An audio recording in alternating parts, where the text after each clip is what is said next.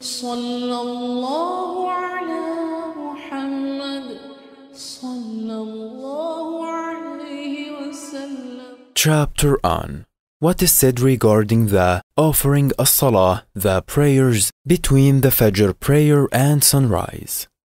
Narrated Umar, the Prophet peace be upon him forbade offering as-Salah, the prayer, after the Fajr prayer till the sun rises and after the Asr prayer till the sun sets.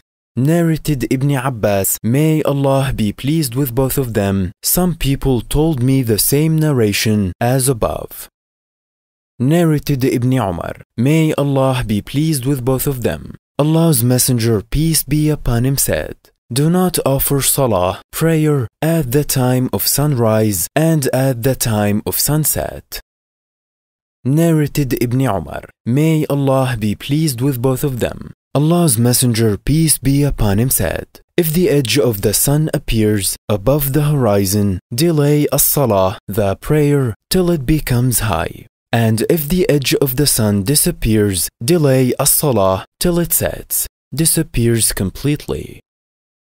Narrated Abu Hurairah, may Allah be pleased with him, Allah's Messenger peace be upon him forbade two kinds of sales, two kinds of dresses, and two Salah prayers. He forbade offering Salah after the Fajr prayer till the rising of the sun, and after the Asr prayer till the setting of the sun. He also forbade ishtimal al-samma and al-ihtiba in one garment in such a way that one's private parts are exposed towards the sky. He also forbade the sales called munabadha and mulamasa. See Hadith number 2144 and 2145, Volume 3.